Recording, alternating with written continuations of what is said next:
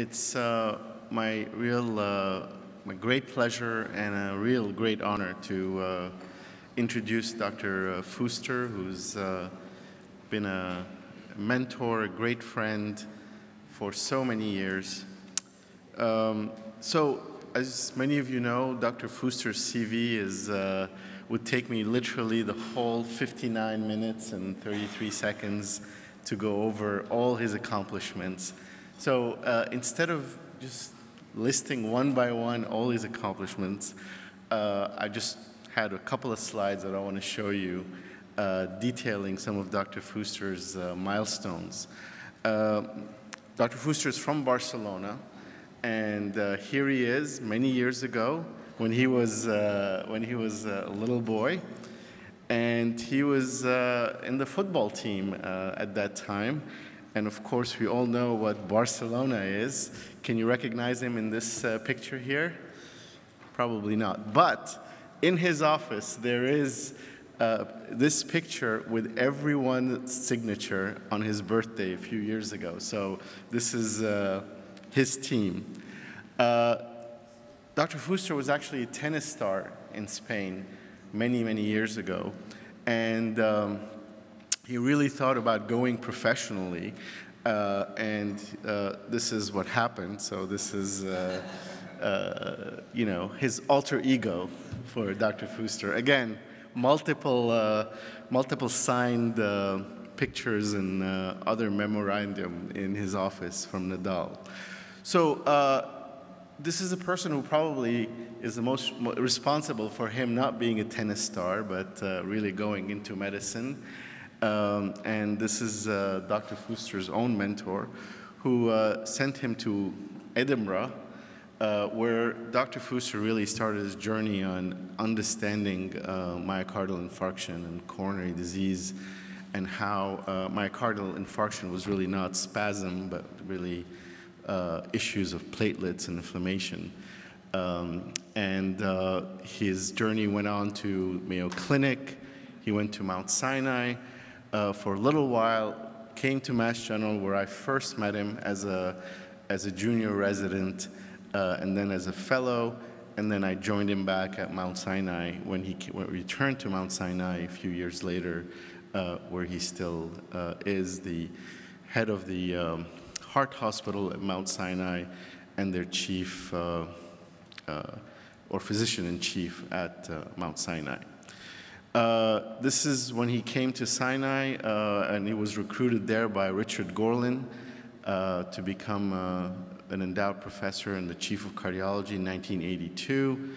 A few years later, he won the Grunzig Award, and this is Dr. Grunzig's wife at that time, at the European Society of Cardiology. He is receiving a Science Award, the highest award for a Spanish-speaking scientist by the Prince of Spain, and now the King of Spain since then. This is the induction of CINIC. So Dr. Fuster is not only head of cardiology at Mount Sinai, but he also directs the Cardiovascular National Cardiovascular Institute, which is the equivalent of the NHLBI in Spain. Big focus on young generation of scientists. Here's him with a number of trainees, summer trainees, who keep coming back and evolving in their career. Dr. Fuster is the only probably living person with his own Sesame character, Dr. Rooster, who on the Muppets, or at least the Spanish Muppet team, advises on how not to eat too many cookies. He received in 2011 sort of the highest scientific award in France from the Institut de France. 2010, his alma mater gave him an honorary degree, and this is one of 40 degrees that he's received in his lifetime. This is a very successful ACC annual symposium that he runs over for the last 22 years, and it keeps growing and growing. I'm sure some of you have been there. He's a super cycler, so last few weeks, he's been cycling in the Pyrenees and the Alps.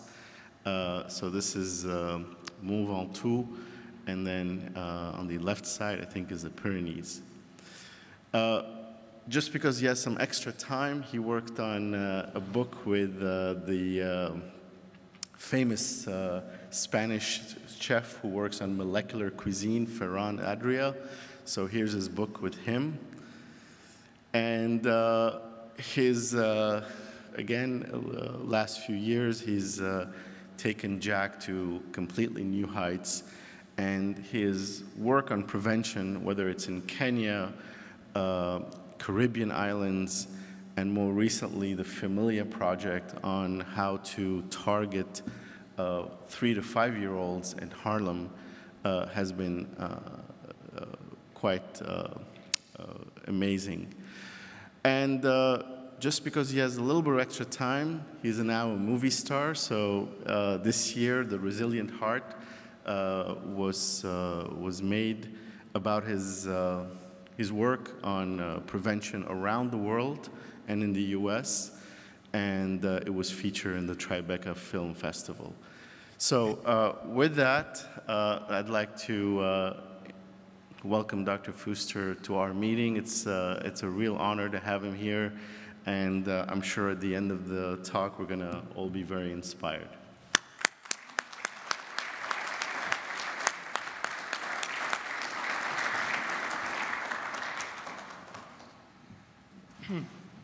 You spend a lot of time. I don't know where you got all these pictures, but anyway, it reminds me something I forgot. Anyway, thank you very much for inviting me. This is a great opportunity, and I'm very pleased to be here and to talk to you about an issue that is moving very rapidly. We are all involved with the objective of health, providing health, particularly from the two tools, the scientific tool and the educational tool. And I was asked to talk about the evolution of cardiovascular disease worldwide at the present time.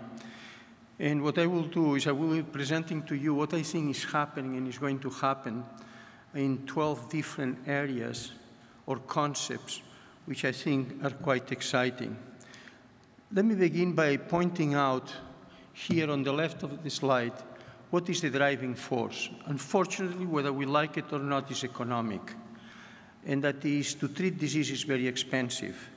And at the present time, there is a significant movement to move to earlier stages in life to identify people who may develop diseases such as heart failure, of course. This economic driving has been picked up by NHLBI, and as you probably know, NHLBI about a few months ago considered that understanding health from the molecular, genetic, clinical, social, economic is a #1 priority for the organization in terms of funding. So this is an issue that is quite critical. Now, if we look at the future, I think one of the great problems that I have seen is that we usually we mixed up people at different ages with different disease entities, when in fact, it's quite different to deal with people between age 50 and 100, 25 and 50, and from birth to age 25, in terms of mechanisms of disease on scientific basis, or even on educational tools if we have to change something. So this has led us to begin to be interested, scientifically speaking, in understanding health. And actually, my presentation today have some social economic basis, but certainly scientific ones too. Now, basically, what we have done is to move in this direction. And I would like to point out, to start with, that the advances in the last few years have been incredible. Surgery, intervention, pharmacology, imaging, genetics, even tissue regeneration. So what I'm going to start talking about is what is going on in these areas that are already, in general, the disease begins to be advanced, and then we will move more into these particular aspects. Now, you are in a meeting on heart failure and unloading. I have followed heart failure for many years. I'm not an expert in the field, but I'm following very closely. And very recently, I had the chance for another reason to look at the guidelines of 2013. And the guidelines are really very much based on disease that is advanced, as it is in the circle. And then I look at heart failure with systolic dysfunction, and certainly the guidelines are interesting, but something that was quite striking is a paper published a week ago in The Lancet about heart failure, in particular in dilated cardiomyopathy, and I was able to compare what was known in 2013 and what is known in 2017, and it's amazing the advances in this field. Now, if you go into this, you have, well, there are genetic bases for dilated cardiomyopathy, all very complex. A lot has been done in the last 5 years. If you go into mechanisms of disease in dilated cardiomyopathy, you know, I thought maybe viral, maybe alcohol, maybe, you know, what we thought in the past. Well, here you have. This is at the present time, we are advancing very much in predicting rhythm disturbances, sudden death versus death and heart failure. And when you look at the number of trials, just in the last 5 years, is amazing. So one becomes overwhelmed by a specialty that is moving so rapidly. And obviously, you end up towards the end of the disease, and you have these devices, for chronic assist devices, for acute care. And I think you are dealing with a subject which is quite fascinating here in this meeting, which is the subject of unloading. We know very little. I think it's probably important. But then I said, what happened with this so-called normal ejection fraction, heart failure with preserved ejection fraction? I went in 2013, very little, if you look at the guidelines. Amazing. Now you go now, and it's in a huge situation, a very, very complex entity with many etiologies. You have issues, for example, extravascular. We are now learning, and I give a talk tomorrow about the stiffness of the arteries, promoting degeneration of the brain and promoting Alzheimer's, for example. We have the problems in the heart, of course, all the aspects of volume. We have inflammatory process on the right, extracellular matrix in inflammation, and then we have the mitochondria, and the cell is affected. It's very fascinating, the changes that have occurred in the last few years in terms of disease. But you know what? We decided to go back and to do our work in saying, can we identify who's going to have the problem? And this is really my moving today. And let me begin by talking about few aspects that are in people that are evolving with disease, but maybe we might have been able to prevent it. And I'm going to talk about 5 different aspects first. Let me go back. 2013, this was not the issue. Today, this is the issue I'm going to be talking about, and that is when things are still not obvious. Well, it's becoming more important. In 2017, now as the guidelines, few things have been added, now we have here the issue of biomarkers, beginning to use them not only in the latest stages of the disease in green, but also at the beginning when maybe the patient is at risk, to identify such people. Well, there's one issue about the first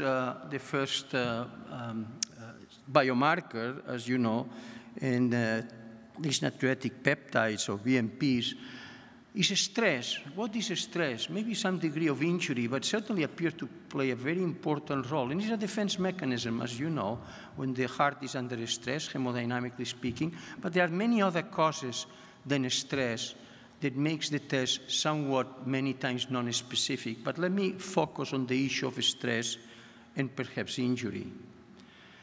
And here we have the most recent approach or recommendations is you should identify people at risk and just measure the BNPs. It's interesting when you look at who are these people. These are the same people that develop coronary artery disease. In fact, 3 of the 7 risk factors are very prominent: hypertension, diabetes, and obesity, affecting the heart in one way or another, systolic, diastolic, and so forth. So maybe one should start looking at these people to see what happens with these markers. But we have another marker, perhaps not so known, not so well known to you in the heart failure, but this is a big thing, I can tell you. And these are the troponins.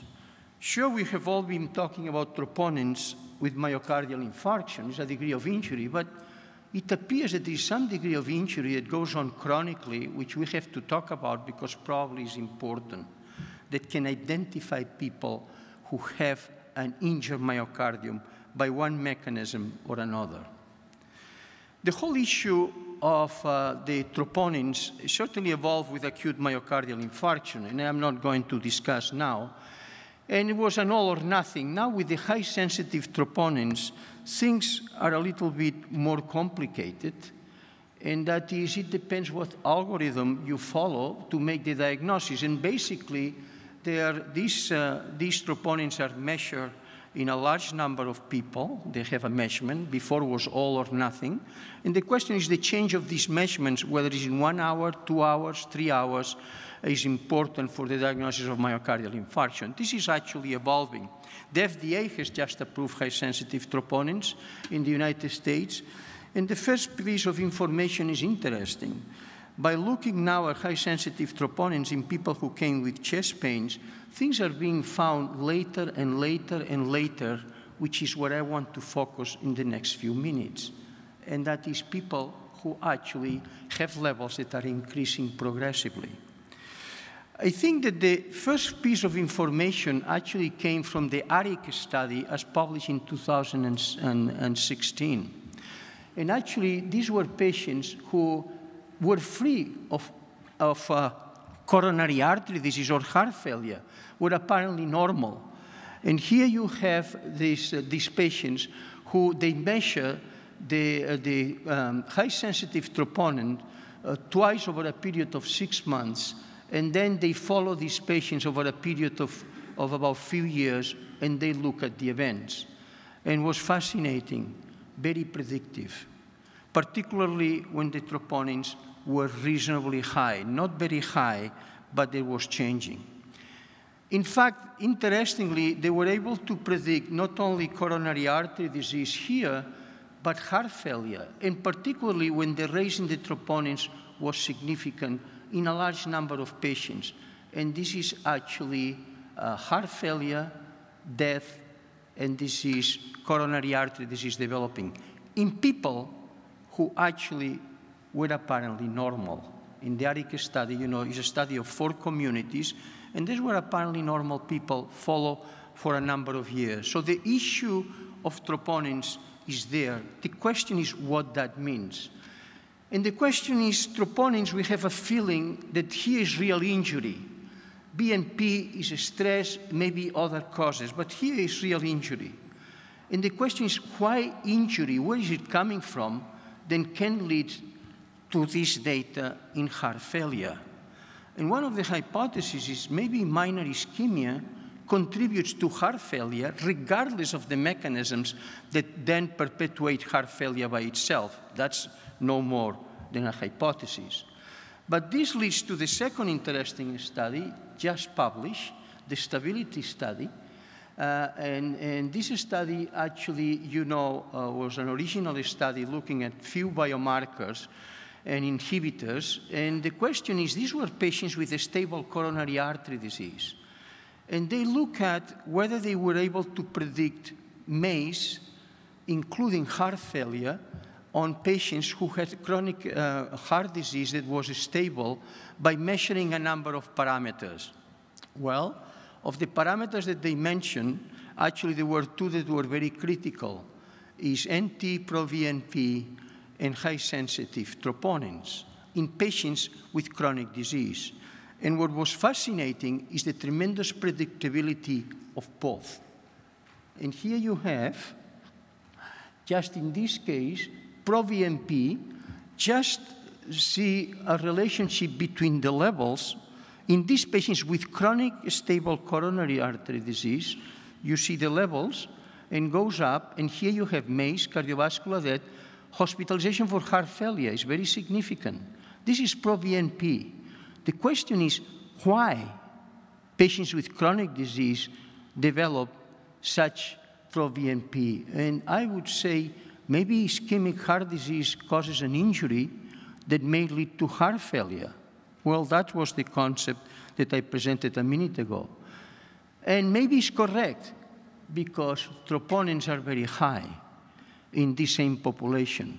So what we are really seeing here is a situation of biomarkers that are beginning to provide us with a lot of light in the interaction between risk factors, coronary artery disease, and cardiac failure. And the question is, this is all at the beginning of the processes. And now we have to understand what leads to what. What is the pathophysiology here? Our hypothesis, based on all the data that is evolving on troponins, is there is a lot of minor ischemia going on in people. Maybe the microvasculature. Maybe they are developing heart failure with diabetes, and the microvascular is affected. And this contributes to the process of then beginning to see BNP elevations. It's fascinating, but certainly I think we are in the earlier stages to beginning to grasp an issue or a concept, the role of injury and stress as predictors of what is going to happen eventually on a number of cardiovascular processes, including heart failure. In this particular study, in patients with chronic coronary artery disease, look, the predictability is amazing, the NT-proBNP.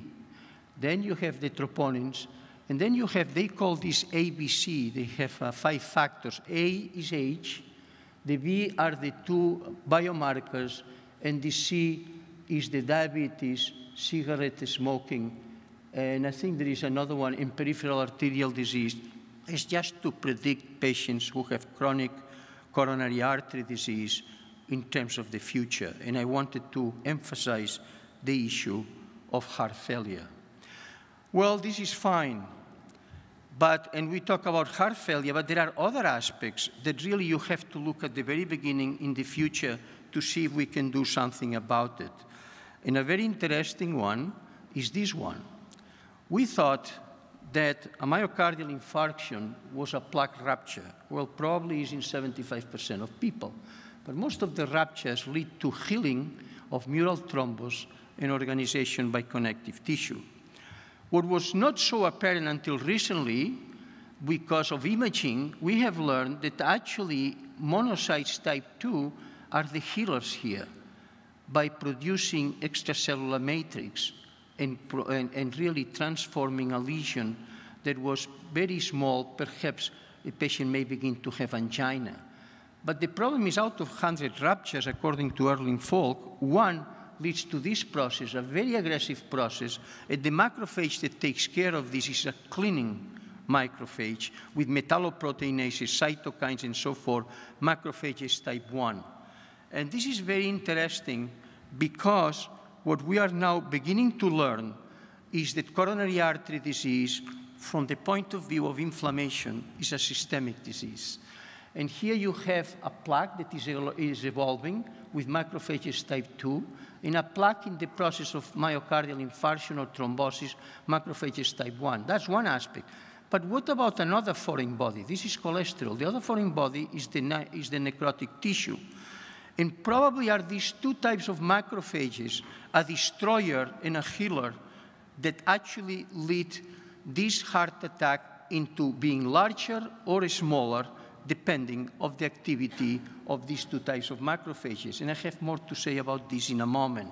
But this is all going on, I would say, silently, in the importance of systemic disease. And you say, where this is coming from? I'm not going to spend the time, but we have been very interested over a number of years to actually image patients during the acute coronary syndromes with PET, positron emission tomography. And you can see the lightening of the spleen and of the bone marrow. This is where all these cells are coming from. And the triggers of these are very complex. And what they release, interleukins and so forth, is very, very complex. I think in this meeting is going to be presenting a trial into what happens when you block such phenomena that is actually a systemic phenomena. Well, so that's the second concept I wanted to present to you today. The first was the biomarkers, and the second is this particular one related to the systemic process that leads to coronary disease. But there is something else, and you say, I know a lot about intervention, CABG and PCIs. I'm not going to talk about this. But I'm going to reflect for a moment into a third concept. Here you have the syntax trial, and you have the FAIN trial. The syntax trial, CABG, is better than PCI or stenting in patients with complex coronary artery disease. And the FAIN trial tells us, don't put a stent unless the lesion, you can show ischemia in one way or another. One of the ways to show it is FFR. All of this is fine, but there is an issue here. What about the microcirculation? Who is measuring that? A huge issue, a huge issue. And actually, I'm talking about the heart. Tomorrow I have a talk about the brain, which is even worse. And I think the question here is the following, is that we are measuring the ischemia here with FFR, but who takes care of this? When in fact, this surface of the microcirculation is 80 times larger than the surface of the epicardial coronary arteries. And this is evolving very nicely at the present time. I have to say to you, CT is beginning to look at this. MRI is coming out too.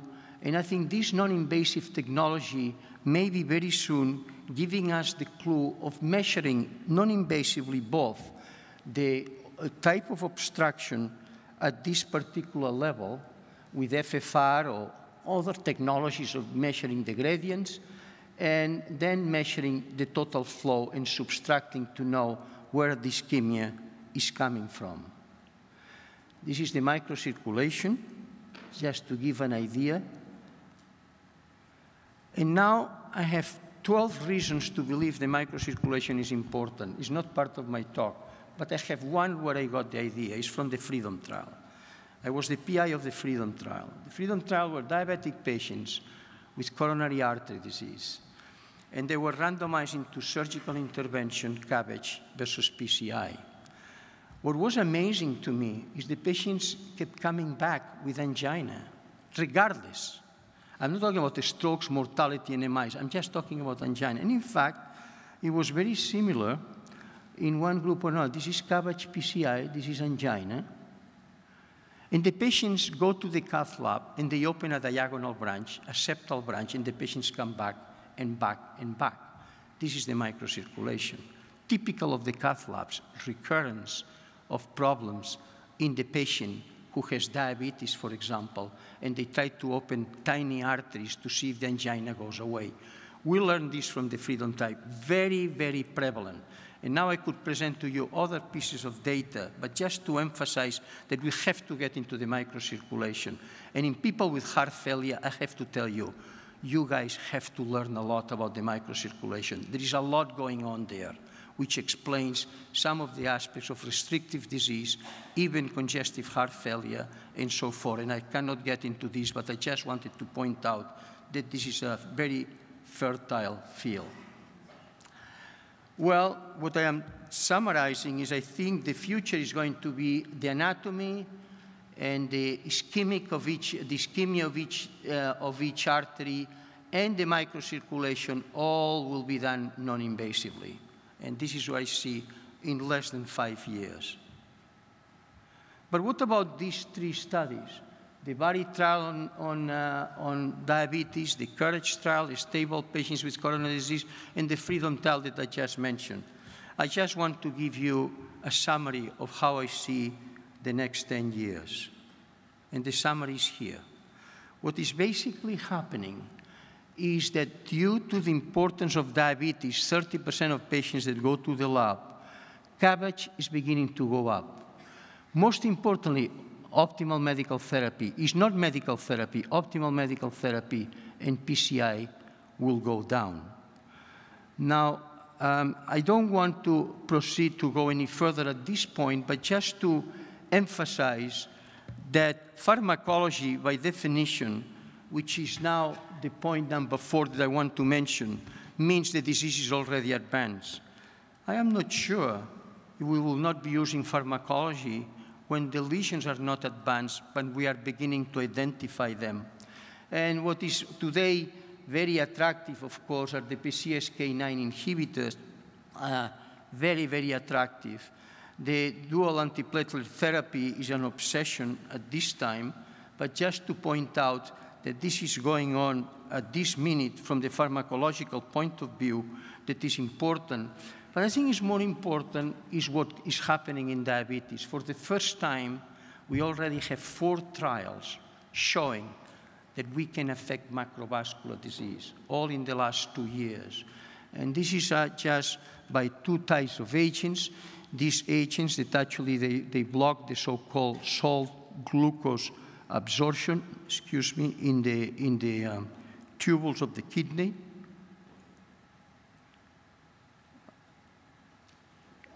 And this one, which is enhancing the receptor of glucagon.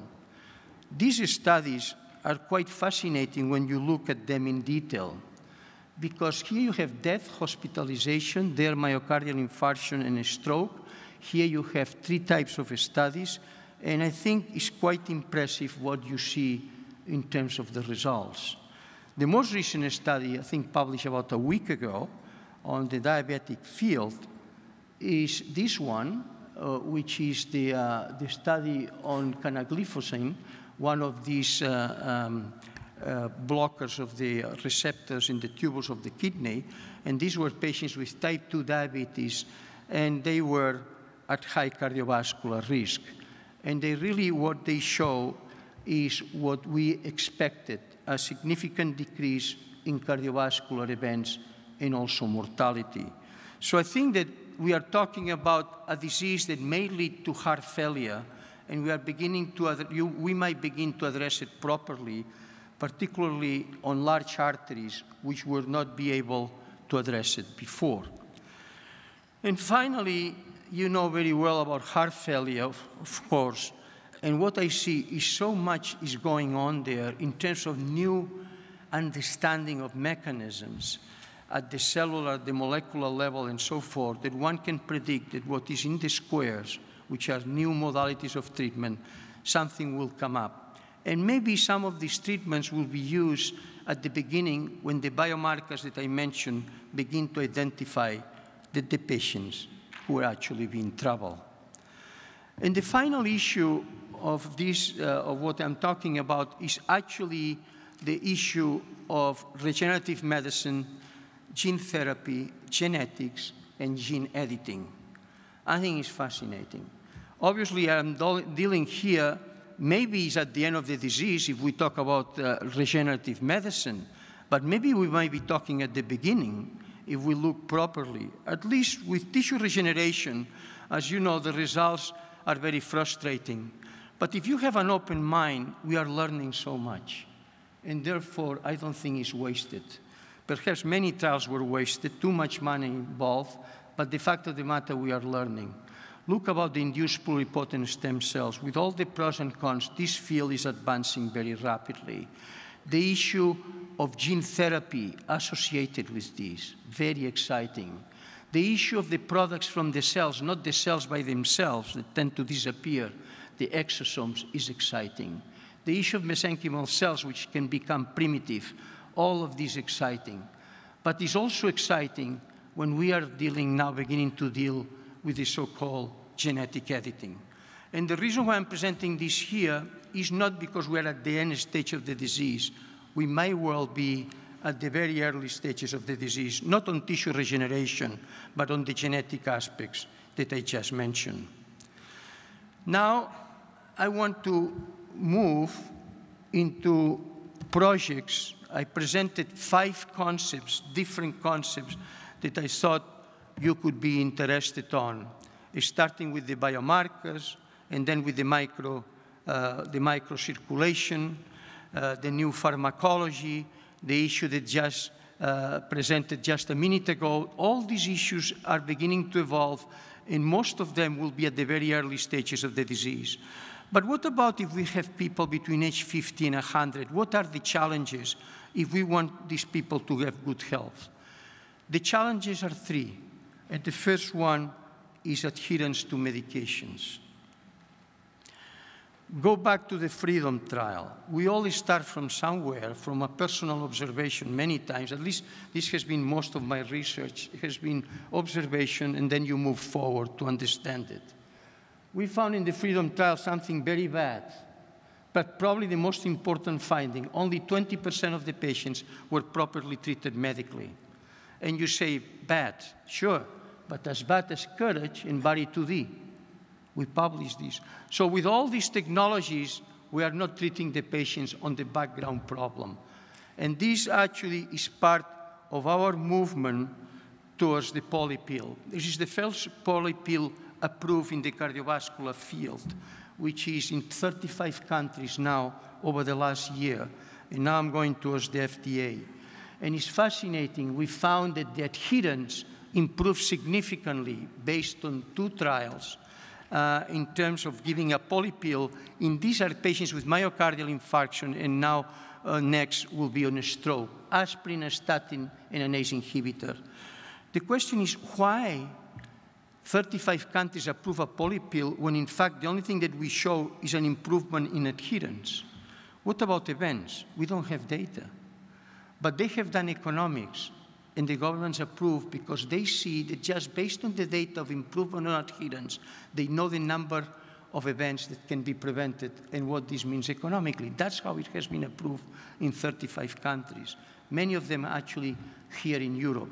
But now we are addressing this issue prospectively with these 2 trials. One of them will be the Freedom trial that we are continuing, and that is to randomize patients on the polypill versus all the pills that have to take. One question here. An interesting study that just came out from Dr. Mack et al. They did optimal medical therapy in all these patients that we say with complex disease, bypass surgery is actually better than actually PCI. Sure, if you treat the patients appropriately, which we only did in 20%, look what happened.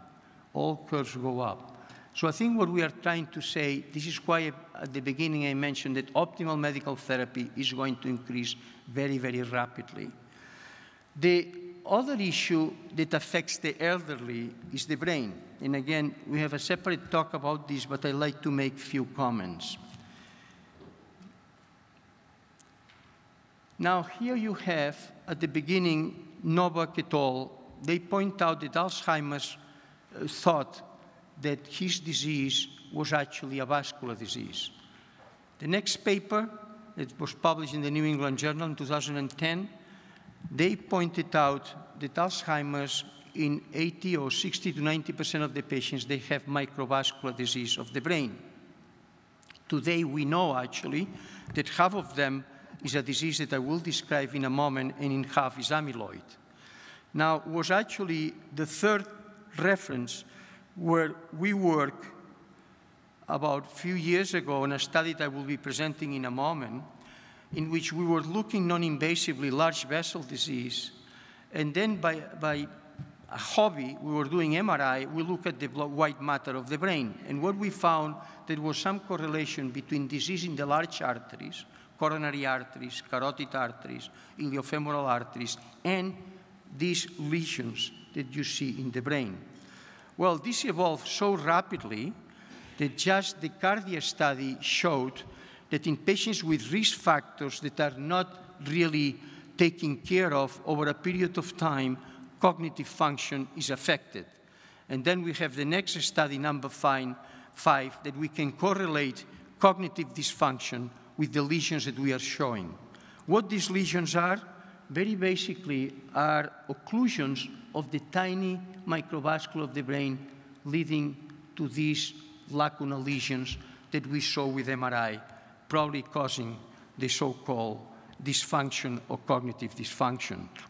An autopsy that you see here, reference number 6 of 1,000 patients, that risk factors not being addressed, showing the microvascular disease that we mentioned. In fact, is proliferation of the intima in the arteriolar system. And finally, some hope. Patients over age of 65 in Finland, 1,200 patients with degenerative brain disease. They were randomized into a very aggressive program on risk factor profile and cognitive therapy, and the other 600 serve as controls. And they show that the process of the disease can be slowed down. So today, and I will show this in a moment, we believe that about 50 to 70% of patients with degenerative brain disease is a disease of the microvasculature related to the risk factors that affect the coronary arteries that has not been taken care of. And these lacunal lesions affect cognitive function. So this actually leads to some of the data that I'm just presenting. And I just want to go over the last two papers, which are interesting. Paper number 11, very dramatic. This was just published. Children between age 6 and 18, obesity, some of them beginning to have prediabetes, some of them beginning to have borderline hypertension. Cognitive function measured after 20 years, at age 35, 40, affected if the risk factors 2 are not taken care of or 3 are not taken care of. A standardized type of cognitive function by the Oxford method are 6 different approaches in which you already show in young people that the brain can be affected by the risk factors not being taken care of. So it's a huge issue at the present time that we should be quite aware of. The issue of risk factor profile, not only affecting the large arteries, but also the brain. And this is the study that we decided to carry out. It started in New York, and now great part is in Madrid. We have a large number of patients with degenerative brain disease that we are looking not only imaging of the brain, but we are looking at imaging of the large arteries to see the correlation. And here we have near 3,000 families of Alzheimer's that we are now screening for what I'm talking about. And it's quite interesting. The data tends to suggest, not our data, the data from other investigators, that Alzheimer's obviously is a complex disease, but the progression of Alzheimer's has a lot to do with the vascular component, which about 50% is what I'm describing with the risk factors I mentioned. The rest is the deposition of amyloid in the arteries. And this is the other way around. This actually is finishing this week, in which patients who have large artery disease with 3D ultrasound, calcification of the coronary arteries, we then go into the brain to see what is going on.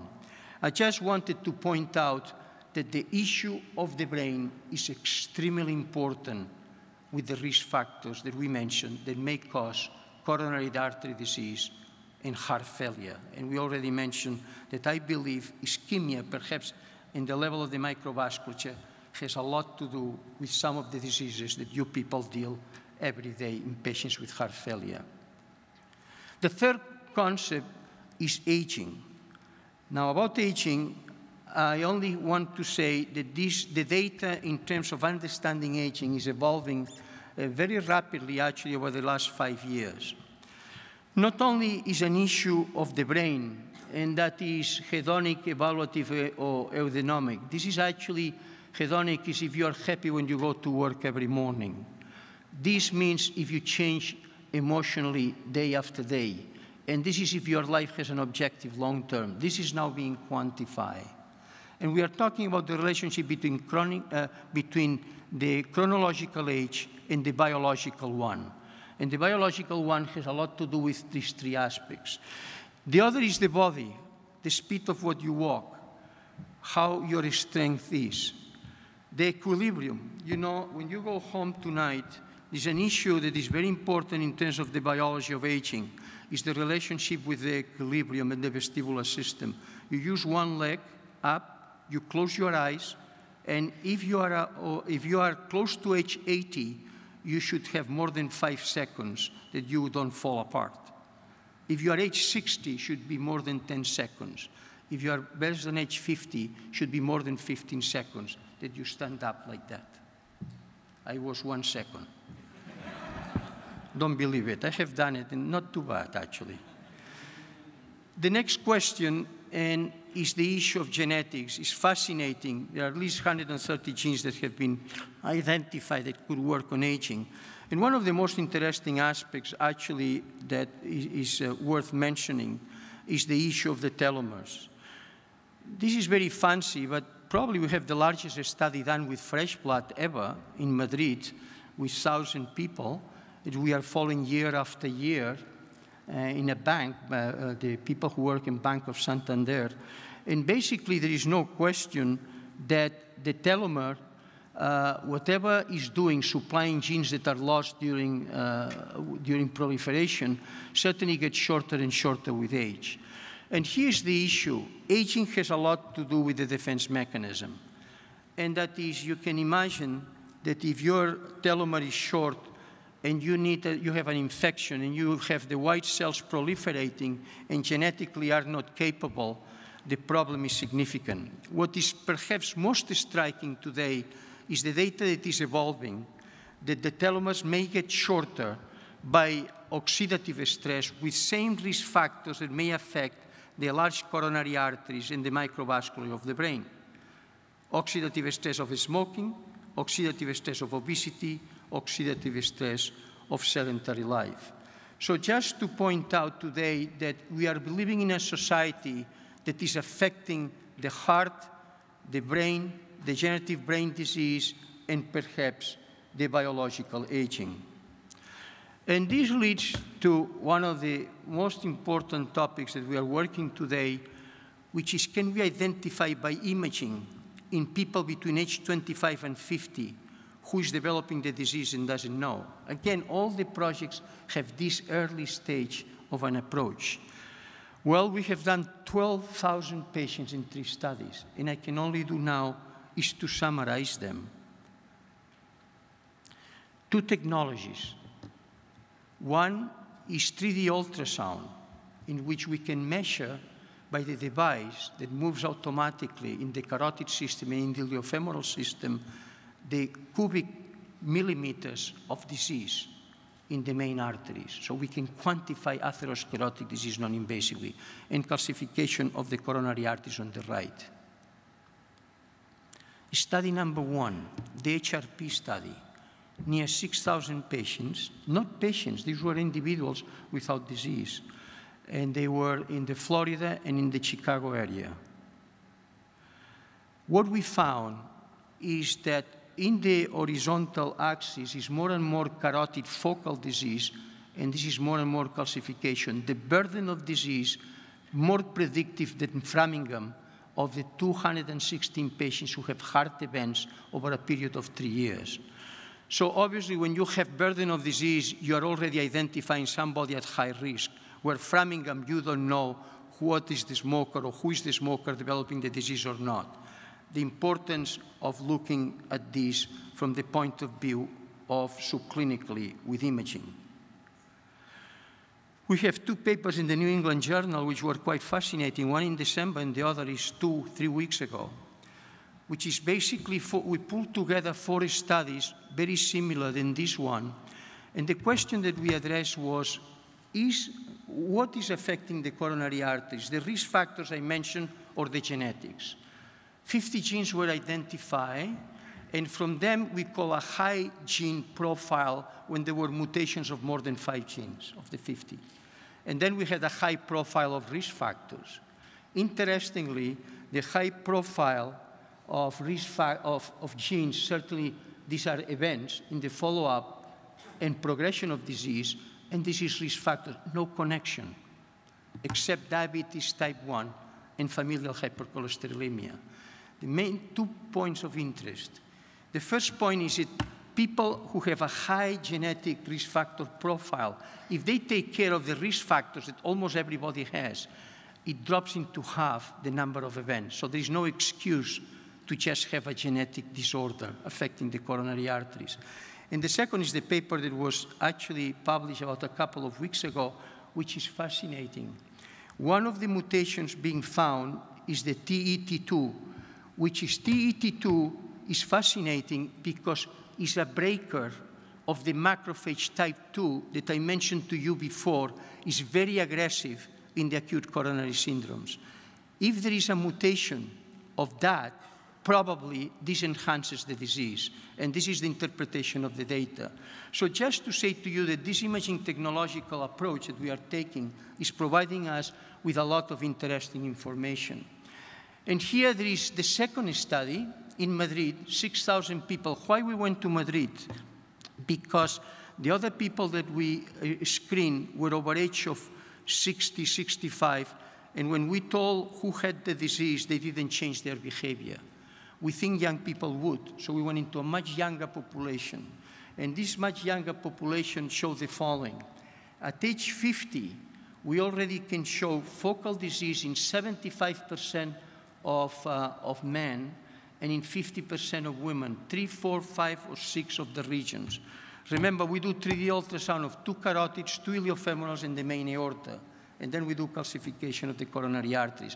So the disease, as the pathologist said many years ago, it starts at a young age and is very, very universal. The question is, if one has a high burden of disease, as we are quantifying by cubic millimeters, then we should act much more aggressively.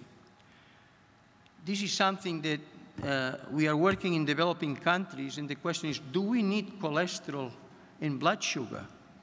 We don't. If you get the 7 risk factors of cardiovascular disease and you exclude cholesterol and blood sugar, all what we do is we compare, and you see in the top, this is the group of people in which we took all the data with all the 7 risk factors, and here we excluded blood sugar and cholesterol. And here's the risk in the ordinate axis. I don't have to go into the details, but what that means, if somebody is obese, the cholesterol is high, the blood sugar is high, it all goes together. And when you pull a formula with all the risk factors, you realize that those 2 do not play a very important role. So in a developing country, in 10 minutes, they can see a patient, have the 5 risk factors, and find out where we stand in terms of risk. And this, economically speaking, is very, very important. And this is the 3rd study in General Motors, 2,000 people, all the imaging technology I mentioned. Here, the only thing what we did is we did a formula that includes Framingham, includes the focal disease with 3D ultrasound, and includes the calcification of the coronary arteries and the risk factor profile. So these studies are being followed, and actually the first study, the HRP, will have a 10-year follow-up in about 3 months. And the studies are associated with genetics, omics, and are associated with everything I presented to you before. So we are really going into identifying people in much earlier stage through imaging technology and see actually what we can learn. Can you change the behavior of these people? I will tell you, very difficult. But we have 2 clues. And these are the 2 studies I mentioned here. The first clue is actually came from Kenya. We went to Kenya because in a poor part of Kenya, they have high blood pressure because they keep the food with salt. So what we did is we distributed blood pressure machines to the people in the street with one of my colleagues, Rajesh Vedantan. And then these people got motivated. They measured the pressures of the neighbors, and they actually put all this together in an intelligent phone. So it's a fantastic registry of blood pressure. So showing, when we go there, it's amazing. Everybody talks about blood pressure, the impact that you can have in a community with a particular risk factor profile. But perhaps the most important study that we have done in this regard has to do with something similar to Alcohol Anonymous. We started in the island of Grenada. We went to the town of my wife in Cardona, Spain. And then we did a study in Spain that was supported by the government in all these communities that you see here, in which basically, like Alcohol Anonymous, we put people together, 10, 15 people. They meet every month. And there what they deal is not alcohol. Obesity, blood pressure, cigarette smoking, exercise. You smoke, I will help you, you help me. It's a peer pressure. And the leader of each group has to be in trouble. We found that leadership nothing better in this regard if it is somebody in trouble too with the risk factors, not to put somebody who is perfect. It just doesn't work. And this is something that we are learning. So community work is so critically important that we are now learning something. Children listen, adults we do not. But if we work in community, we may become motivated and take care of our health at an earlier stage. And this leads to the work we are doing in children. It's probably one of the largest studies that we are actually involved. And the rationale is the following. At early age, between age 2, 3, 4, 5, 6, the number of centers of the brain is very small, and they do not connect well with each other. So whatever you tell a child stores this and comes back later. We learned this with Sesame Street. I have been the medical advisor for many years. And that is our behavior as adults has a lot to do with the environment that we learned when we were children. However, when you get puberty, the centers begin to connect, and it's a mess. The hormones and everything, you tell your children what to do, they don't listen, they are confused. So why we don't go into this group of population and we tell health is a priority? And this is actually what we did. We told these children, first in Colombia, then in Spain, and then in other countries, and here in New York, how the body works, healthy food habits, physical activity, and how to control the emotions, preparing them when they receive in the future alcohol, smoking, drugs, and so forth. 70 hours of teaching over 6 months. This is a very aggressive enterprise. The teachers have to be very passionate in the school system, and that's what we did. The results were fascinating. We followed these children for 3 years, and the attitude, knowledge, and so forth was extremely better. In the group, these were randomized studies, who were intervened versus those who didn't. This project has had a significant success. So now we are dealing with 50,000 children, starting education at different ages. We are convinced that to prevent cardiovascular disease, we have to go to childhood. This is actually the bottom line or the message that I would like to leave today here. And this is actually what we are learning. Here I am teaching 1,000 children in a school in Madrid. And what is interesting, look how the attention of these children when you talk to them about health. 70 hours over a period of 6 months. And this finally leads to the following. Everything I presented to you today, particularly when we talk from here down, is now being applied in towns, in groups, in communities. And we started actually with Harlem. And the Harlem study is basically 600 families that we are applying what I told you. The children and the parents, we do imaging, we do genetics of the children with the saliva of the parents. We are really moving on in trying to see what we are dealing on and how can we change behavior, even in a poor socioeconomic area like Harlem in New York. The study is going up very, very nicely. And then, why not? We ended up in the town of my wife, where many of these projects started, and we are trying to make this a healthy town. With everything I presented to you here, all the projects are going on. There are a lot of excitement. Studies are randomized. We are comparing with another town that is similar, and we are not intervening. Both towns are of 5,000 people. Both towns are mining towns. So socio-economically are the same. All the studies I'm presenting are all randomized. You should know that. There's no study that has been done just descriptively. So, and this finally leads to the question of where we are going here. What we are doing is, as I'm presenting to you today, is developing concepts. And the concepts that we have developed actually started from children. We went in the reverse of what my presentation has been. And we did children, adults, here is the family, and now we have all these projects that were picked up by the government of Mexico, the Minister of Health, and we are doing this in Mexico. And the Peru, they want us to start the projects, but I have a problem.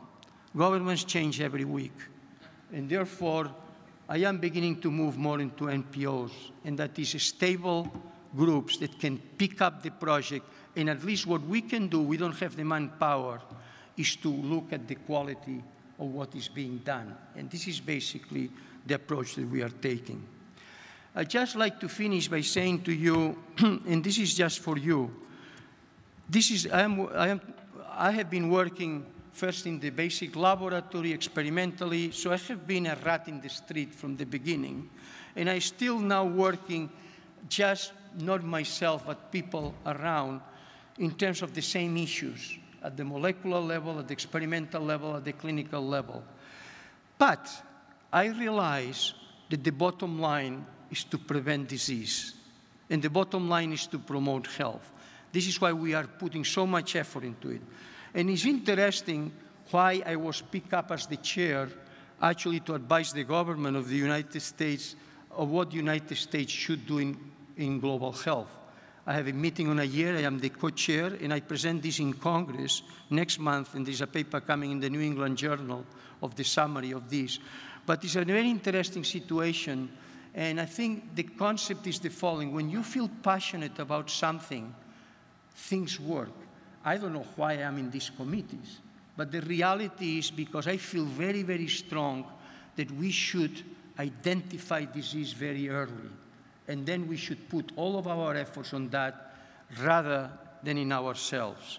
So I just finish by saying to you that my approach today is you are in a meeting here of unloading in heart failure. I think it's fascinating. And there is certainly a lot going on in these particular areas. But even there, we have a lot to do in the earlier stages. And then I think we have to move.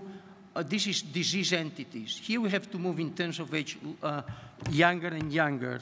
And I think at least we have a roadmap that, at least in my view, it makes sense. Roger and others, thank you very much for your attention and inviting me today.